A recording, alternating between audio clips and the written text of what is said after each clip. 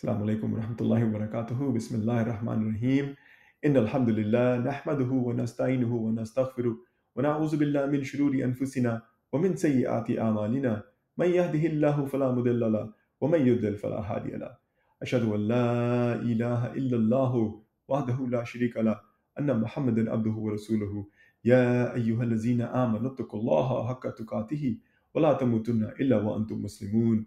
Ya ayyuhan nas اتقوا ربكم الذي خلقكم من نفس واحدة وخلق منها زوجها وبث منهما رجالا كثيرا ونساء واتقوا الله الذي تساءلون به والأرحام إن الله كان عليكم رقيبا يا أيها الذين آمنوا اتقوا الله وقولوا قولا سديدا يصلح لكم أعمالكم ويغفر لكم ذنوبكم من يطع الله ورسوله فقد فاز فوزا عظيما أما بعد ربي اشرح لي صدري ويسر لي أمري وأحلل عقدة من لساني يفقهوا قولي. Alhamdulillahi Rabbil Alameen. I'm grateful to be here with you once again to reflect on the names of Allah subhanahu wa ta'ala. And the beautiful attribute of Allah subhanahu wa ta'ala that we will discuss today is Al-Hadi. And Al-Hadi means the guide. The root word of Hadi is Hadaliya. The Arabic word Hidayah, which means guidance, also shares the same root word. Al-Hadi is also like another attribute of Allah subhanahu wa ta'ala that we discussed previously, and that is Al-Nur, the light. So Al-Hadi and Al-Nur are similar in the way that the light shows the way in darkness and a guide shows the way when there's a lack of understanding. So let's start with a simple example to understand the word guidance. It's probably safe for me to say that if you're at least 15 years of age or older, you have a smartphone. Doesn't matter what smartphone you have a smartphone. And if I don't know anything about smartphones and I come to you asking, why should I get a smartphone? You would tell me that a smartphone would let me stay in touch with people. It might also help me find new people through new apps and things like that. You might also tell me that I will never be lost again because of the GPS feature on the smartphone. The GPS feature will give me turn-by-turn direction, whether I'm driving, I'm walking, or cycling, or even taking public transportation in a city, anywhere in the country, or in a major city in the world. So that would be amazing. You might also tell me that I will never forget to do anything again in my life because of a smartphone, because it has reminders. I can also set a precise time and location when I want to be reminded about something. Or, even better, you might also tell me that I will never miss waking up at the time when I want to wake up every single day because of this smartphone. I can set an alarm, and that alarm can have multiple alarms, and it can be for any time of the day. So it'd be like I've never missed Fajr Salah ever again, or not wake up on time for Sahur. So, you said all these fantastic things to me, and you could go on and on and on about the many uses of a smartphone. But let's just say that I am convinced I need to get a smartphone because it will change my life for the better. So you, as a messenger of the smartphone revolution, you are now successful. I'm a smartphone convert. I will never be lost again. I will never be forgetful. I will never miss an appointment. And because of all of those things, I'm convinced. And because I'm convinced that I can't live without a smartphone, I now have to have one. And you will tell me, okay, go to the store, buy this model made by so-and-so company because it is the best smartphone in the world to change my life with. Fabulous, great. So now I have the best smartphone in my hand. I've gone to the store, I bought this smartphone, I have it in my hand. I also have the user manual that came with the smartphone. But you know what? I don't feel like it's changed my life yet because I don't know how to use this smartphone. And the user manual only talks about the different features of the smartphone. And somebody had to have written that user manual. Somebody had to have communicated all of those words to be written down. And that's great for the user manual, but it doesn't help me with my problems that I want to solve with the best smartphone in the world. So how do I really put the smartphone to use for my needs? And this is where I need guidance from the smartphone converts, the people who practice the smartphone. But wait, I don't want just any smartphone practitioner because I was convinced that I need guidance from the best smartphone or the practitioners of the best smartphone. And that's what I really need. I need those practitioners. I need those practitioners to show me how to solve all my problems that is specific to me, because I want to be able to use this phone for my needs. So I need somebody who is a practitioner to guide me to solve these problems, listen to me. And what if I have a problem that this one practitioner couldn't solve? Now I need to extend that to have a community of smartphone practitioners. I need to connect to these community members to go in and learn from them and solve very specific problems and challenges that I might have. So you can probably see where this is going with this example. Just having the best thing in the world in our possession is not enough. Being told about the best thing in the world didn't help me or us get better either. We have to learn, we have to put that to use. Okay, so we must understand what it is. We must continue practicing this knowledge in order to become proficient ourselves. So let's dig deeper into the word guidance. And this time, let's look at the word guidance from the lens of our faith, our deen. So there are many types of guidance that we know of. We know there's basic guidance that all creations of Allah subhanahu wa ta'ala receive. For example, a baby cow knows after birth to look for its mother and reach for her udders to drink milk to stay alive and grow stronger. Or let's even consider the honeybee. The honeybees build their homes or their hives in the shape of a hexagon. Nobody taught how to build that shape to a honeybee in that hexagon shape. And we know from our study of the shape of hexagon that it's one of the best shapes to maximize small spaces. So to store honey in this small area, the hexagon shape is something that the honeybees use. And there's also guidance that comes to us from those who are divinely guided. So think about the people we call the people who are prophets and messengers of Allah subhanahu wa ta'ala, who carried this message and guidance from Allah subhanahu wa ta'ala and implemented these guidances in their own lives. And then they become examples for us to follow. And there's also guidance that comes to us in the way of divine inspiration. So think about moments when you're under pressure or we're being tested. We might have, for example, an opportunity that will solve a serious financial problem for us, but our heart might tell us, you know what, this is probably not a good choice. And these are only but a few different ways in which we receive guidance or we have awareness about guidance. And as Muslims, we believe that all guidance that is good comes from Allah subhanahu wa ta'ala. And the Quran is a source of guidance for all of mankind, not just Muslims. And Muslims study the Quran because it is the pristine word of Allah subhanahu wa ta'ala, and it is the book that was revealed to our beloved Prophet Muhammad sallallahu alaihi wasallam. So it is, in essence, our user manual on how to live in this world. How do we know that the Quran is a source of guidance for us? So in Surah Al-Isra, we'll find that Allah subhanahu wa ta'ala says, Inna hadha al-Qur'ana yahdi lillati aqwamu wa yubashshirul mu'minin. Surely this Quran guides to what is most upright and gives good news to the believers. So let's try and understand the words most upright and believers. What should we understand the word most upright to mean? So we should understand it to mean that this is the standard by which we are tested in this world, and the standard by which actions are treated as either right or wrong, the standard by which we measure success and failure. So therefore, we should consider the Quran to contain the words of Allah subhanahu wa ta'ala and its contents, the standards by which we should judge not just our actions, but the actions of our communities that we live in and the places where we are part of. So in the world we live in, however, it is our ego that wants to define the standards against which we measure right and wrong, or against which we measure success and failure, or even greatness and mediocrity.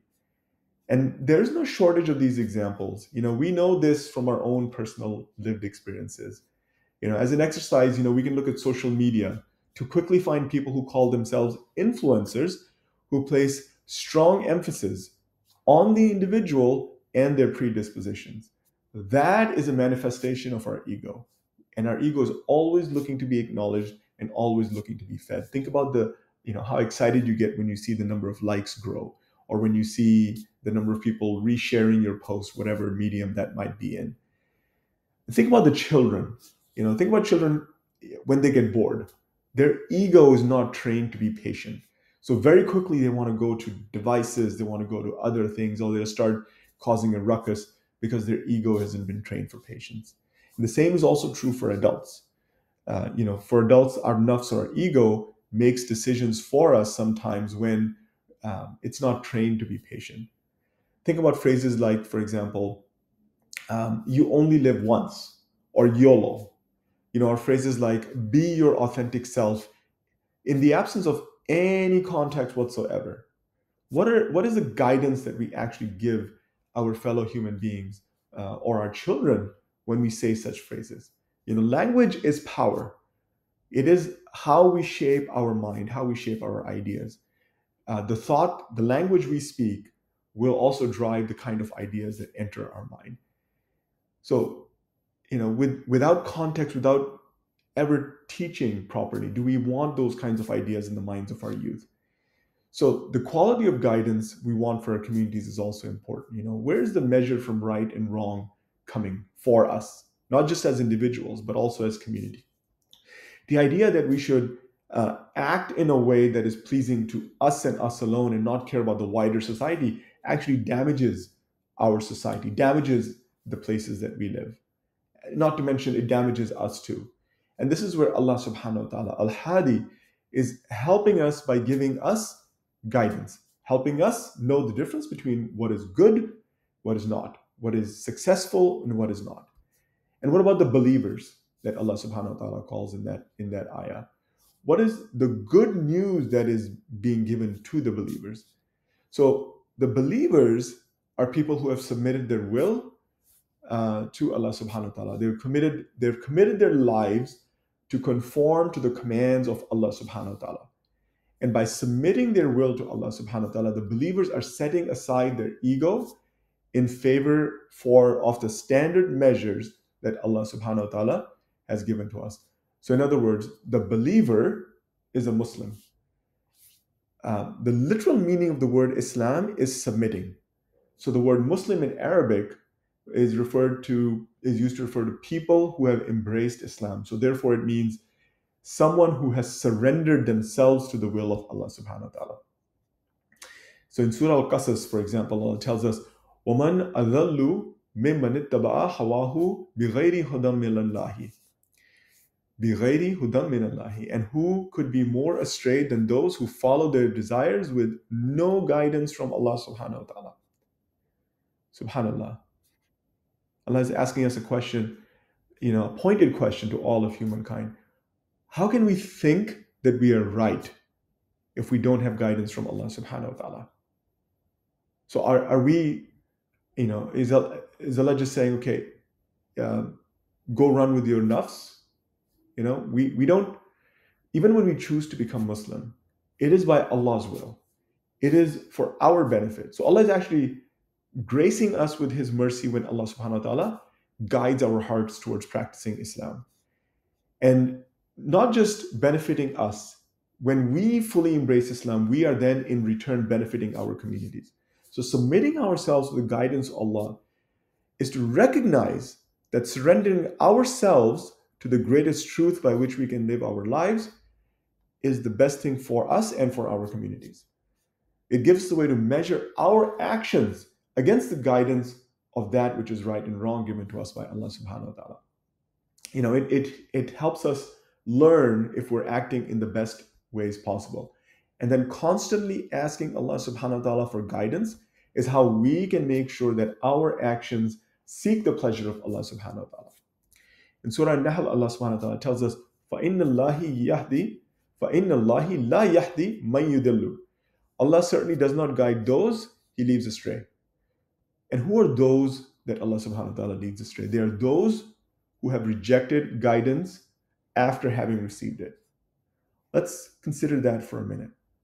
After having received it. Everything in this universe is created by Allah subhanahu wa ta'ala. Every creation of Allah subhanahu wa ta'ala at minimum receives some form of basic guidance. And there is no creation that can say they have never been guided. We talked about the example of the cow, the baby cow, the calf earlier on. We also talked about honeybees and the hexagon combs. Nobody taught them. Let's take another example in that same vein. The salmon fish. When the salmon fish spawns, it swims downstream to the ocean. Nobody tells the salmon, go swim to the ocean. This is guidance that it has received from Allah subhanahu wa ta'ala. It just knows that it has to make this journey. And when the salmon is old enough and ready to reproduce, it will make its way back upstream to its birthplace. It will find a way, not the same way usually, but it will find a way to swim upstream, lay eggs for the next generation of salmon, and then die. How does salmon know to return to its birthplace? How does it know which way to take to get to the destination where it was born? So the ability of the salmon to find its birthplace after spawning is guidance from Allah subhanahu wa ta'ala. And every single salmon has it. And it is similar for humankind. We each have a whisper inside of us that tells us there is a creator. It takes great effort and consciousness on our part to reject the belief in one God. Okay? Think about that for a minute. It takes effort from us to reject the existence of God, that there's a creator who created the universe and everything that is within it. And similarly, if you think about the creations of day and night, both of these were created from Allah subhanahu wa ta'ala. There are good things in the daytime and there are good things in the nighttime. However, we know that the night has certain dangers for us that will cause us harm. And there are creatures and people sometimes intending on causing harm who will use the cover of night. And this is basic guidance from Allah subhanahu wa ta'ala given to us. Not that day or night are good and evil or right or wrong. We just know that the cover of night is used as shelter by creatures who prey on other creatures, including people. So for people, how does our heart incline towards Islam? And this too is guidance from Allah subhanahu wa ta'ala. Allah subhanahu wa ta'ala guides who He wills. The prophets who carried the message of Allah were only tasked to deliver the message. They were divinely guided, living their lives in accordance with Allah subhanahu wa ta'ala. Therefore, the lives of the prophets are also a source of guidance for us, with the best of them being the Prophet Muhammad sallallahu alaihi wasallam. And if I go back to the smartphone example I was using earlier, Allah gave all of humanity written guidance in the form of the Quran. And then Allah sent us prophets who were living examples of the guidance and who lived their lives following the best guide of all, and that is Al-Haadi. So the idolaters used to say that Allah has guided them to polytheism because had Allah wanted, He could have guided them and their forefathers towards Him. And this, of course, is not true. Astaghfirullah. Allah sent many messengers across many communities going back to Nuh alayhi salam and the early children of Adam alayhi salam. And Allah subhanahu wa ta'ala rebukes the idol worshippers in Surah Al-Anbiya by telling us, we never sent a messenger before you, O Prophet, without revealing to him, there is no God worthy of worship except me, so worship me alone.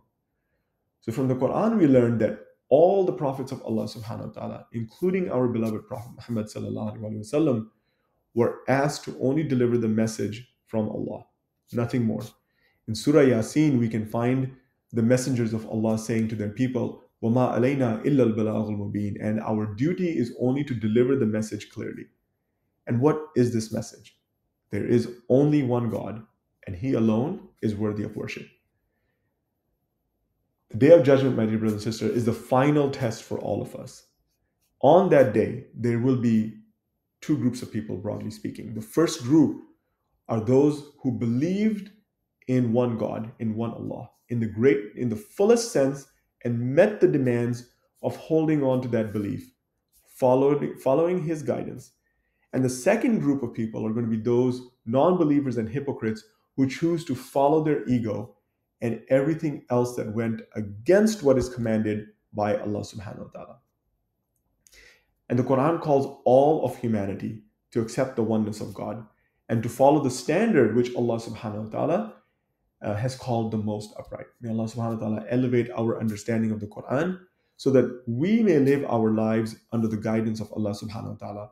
And may Allah subhanahu wa ta'ala increase us in knowledge and give us wisdom that give us the ability to apply this knowledge when we need it most. أقول قولي هذا واستغفر الله لي ولكم ولسائر المسلمين فاستغفروه إنه هو الغفور الرحيم. My dear brothers and sisters, as with every attribute of Allah subhanahu wa ta'ala, we must learn how to apply it to our own lives. And as I was reflecting on this name, I thought of three ways in which we can learn to seek guidance from Allah subhanahu wa ta'ala so that we may strengthen our relationship with Allah subhanahu wa ta'ala. And the first way we can do this is by seeking knowledge. It was narrated by Anas bin Malik that our Prophet ﷺ said, seeking knowledge is a duty upon every Muslim. So not just secular knowledge, but also religious knowledge. And doing this is an effective way to embody the attribute of Al-Hadi, because when we have knowledge, we will be able to guide with the perspective of the knowledge itself and the wisdom that comes with it, but also with the perspective of pleasing Allah subhanahu wa ta'ala.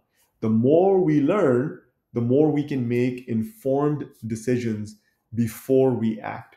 And knowledge is power. Knowledge gives us the ability to see the world in new ways than we could before. The second way in which we can apply this is to perform istikhara. Now, there's a special prayer that was taught to us by Prophet ﷺ called Salatul Istikhara. And this salah has 2 rak'ah that can be performed in our homes, in the mosque, or anywhere where it's permissible to pray. And this is a special prayer, asking Allah subhanahu wa ta'ala for guidance in making a decision that is neither obligatory nor forbidden. So for example, if you intend to marry someone, or if you're about to make a financial decision that will impact you for a while, asking Allah subhanahu wa ta'ala for help in making the decision is a way for us to seek divine guidance. And this practice alone helps us strengthen our trust in Allah subhanahu wa ta'ala. It helps us make better decisions over time, because by being intentional in seeking the pleasure and guidance of Allah subhanahu wa ta'ala before every action we take, we are conforming ourselves to the commands of Allah subhanahu wa ta'ala. We're training our nafs to follow the guidance of Allah subhanahu wa ta'ala. And lastly, we should live by the Quran and Sunnah. So to truly benefit from Allah's guidance, we must strive to live by the guidance of the Quran and the Sunnah of the Prophet Muhammad sallallahu alaihi wasallam. The Quran is the word of God, and the life of the Prophet sallallahu alaihi wasallam is the lived example of the guidance from Allah subhanahu wa ta'ala. It was narrated by Abu Musa that our Prophet sallallahu alaihi wasallam said, the example of a believer who recites the Quran and acts on it is like a citron which tastes nice and smells nice. A citron is a shrub-like tree that bears large fruit like lemons. And the hadith continues, and the example of a believer who does not recite the Quran but acts on it is like a date which tastes good but has no smell. And it's not too late for us, my dear brothers and sisters, to start today and act on the Quran and Sunnah. May Allah subhanahu wa ta'ala, let's ask Allah subhanahu wa ta'ala to give us guidance and keep us on the path that will lead us all to Jannatul Firdaus. Ameen. Allahumma ameen. I ask Allah subhanahu wa ta'ala to bless us with pious spouses and offspring who will be the joy of our hearts and make us models for the righteous. I ask Allah to forgive our sins, absolve us of our misdeeds, and allow us each to die as one of the virtuous. I ask Allah subhanahu wa ta'ala to make us and those from our descendants to keep up in prayer. And I ask Allah subhanahu wa ta'ala to forgive us, our parents, and the believers on the day of judgment, when the judgment will come to pass.